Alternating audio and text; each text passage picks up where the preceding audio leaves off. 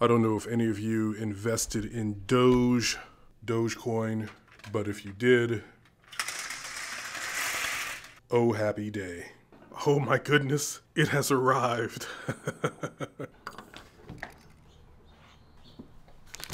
My friend Nelly, also known as Nelly the Great, is a phenomenal artist. She's a painter. She tends to paint portraits of black women just living fabulous lives. and I love it. And, you know, not just painting, she also creates things like buttons and shirts, journals. She's got like a whole array of items. But, you know, as I mentioned, you know, I've always been a fan of her work. And she had a sale recently. And I decided, you know what, I'm going to support, I'm going to pick up one of her paintings. Now, as I said, she's been doing this for a while, but over the pandemic, she really just decided to go hard, and she went on this creative streak, and so she has like an amazing body of work. Like I said, I had to jump in on this, and so she put paintings up for sale, and I saw one that really spoke to me, and I decided to go for it. And I will show it to you, but first, I need to take my walk for the day.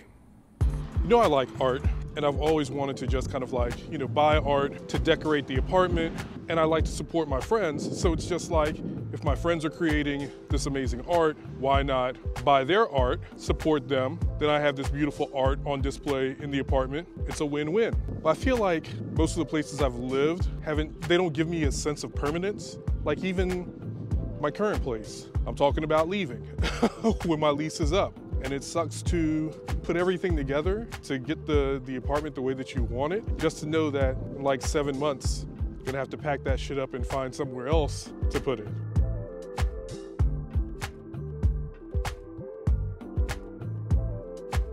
You know, when I think about art, I think about, you know, like my friends who have a great appreciation for art. You know, like my friend Hosanna, she's very much into the arts, and her children are super talented, creative. She has one daughter that's just an amazing artist. She can draw and animate, and it's just phenomenal.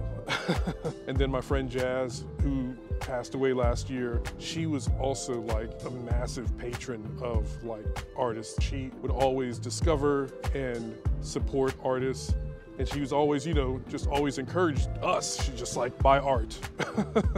Buy art and appreciate it.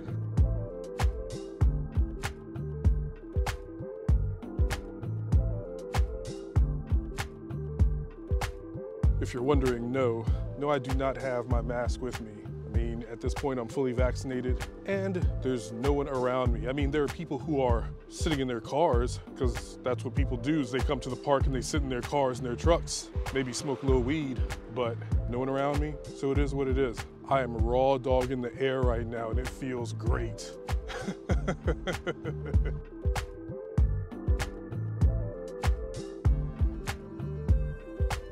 So a few moments ago, just passed an older woman, and we just started talking.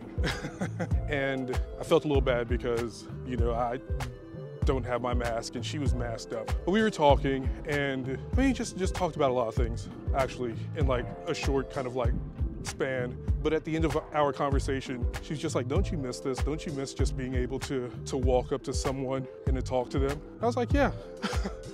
Actually, for as much as I hate people, I do like people, and I do miss just like those kind of like random interactions. It was nice, it was cool, very cool.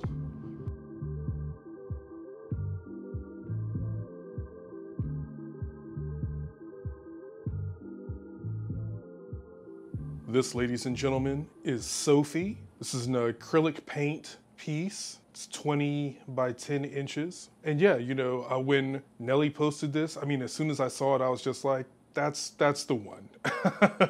I just liked everything, you know, the color scheme and the way Sophie looked. And, you know, I love the fact that her dress has pockets.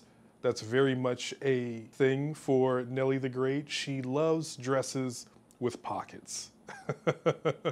I'll put her information in the description below so that you can check out her Etsy store, you know, see what else that she's got for sale. And if you'd like to support, please do.